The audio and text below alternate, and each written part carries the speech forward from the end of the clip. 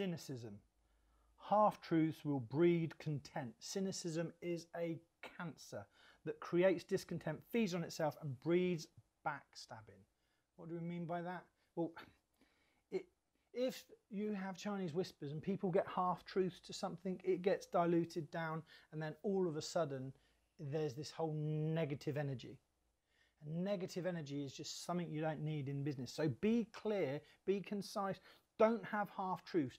Base everything on facts. If you have facts and the right information, you cannot go wrong, and the cynicism should not breed.